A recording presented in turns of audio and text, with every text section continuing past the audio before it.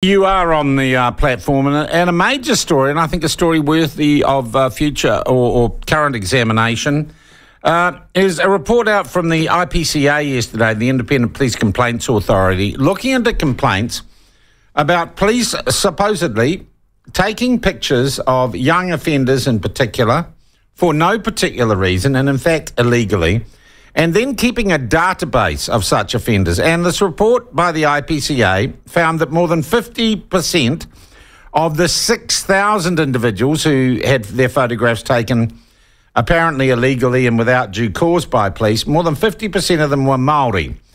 And we know what that suggests, don't we? A bit of racism, good of old-fashioned racial profiling by police, collecting a database of pictures, not of young offenders, of young people, that they then had a database on. Now, what the IPCA has said, this is illegal and it's wrong.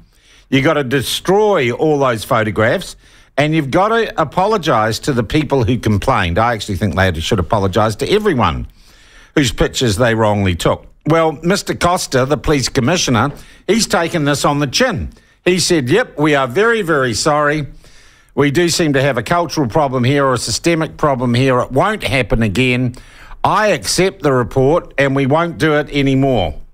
We won't go around randomly taking pictures of young people, largely based on their race, and have our own private database. We realise that, yes, this is illegal and it's naughty, and because we're the police, we shouldn't do things like that.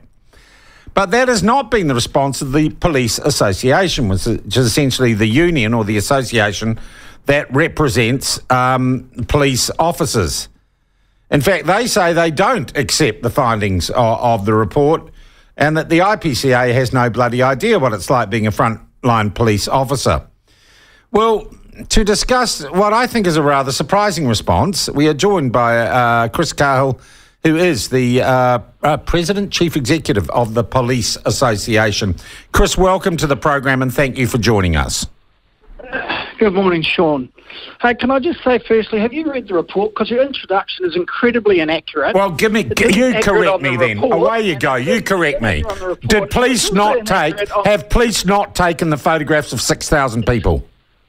They have, but not okay, all so I'm accurate on that. Let's just work through it. I want to give you the chance to correct me. Calm down, Sean. No, I want to give you the chance to correct me. You've come out and called me a liar, so let's work through exactly what I said, Chris. So we'll talk again another day. Let's talk about exactly what I said, Chris, or you don't want to do that. No, he's hung up.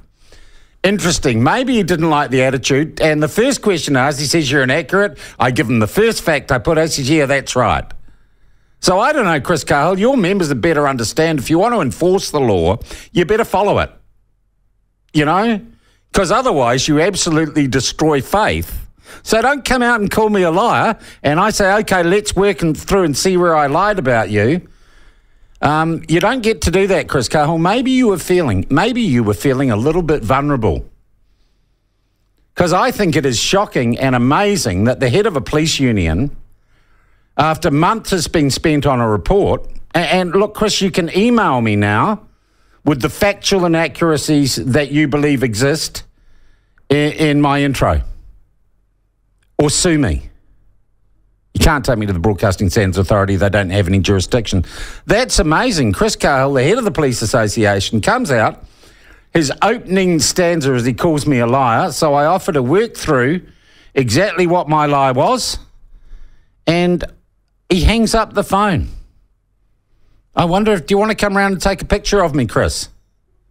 Or do you want to? Do frontline police want to keep breaking the law by racially profiling people and taking their photographs illegally and running an illegal database?